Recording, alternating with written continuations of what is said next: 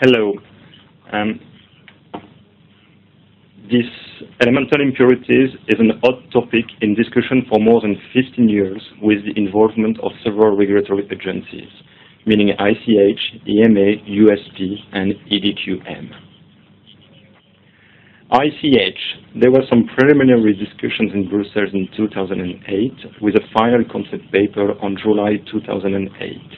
The step 2 was completed on June 2013, with a step 4 approval expecting on June 2014 and achieved on November the 12th, 2014, with a corrigendum released on December the 16th, 2014.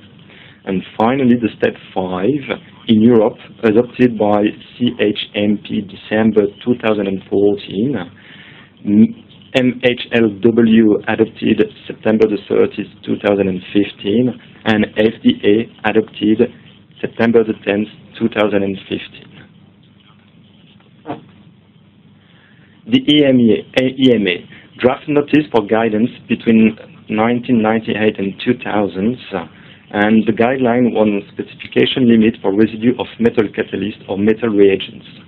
The guideline was adopted in February 2008 for implementation on September the 1st, 2008, but postponed to existing market products until the ICH Q3D guideline will be finalized. Release in January 2015 of the guidelines ICH Q3D on elemental impurities, and release on February 2015 of the guidelines regarding elemental impurities in marketed products, recommendation for implementation with date for coming into effect.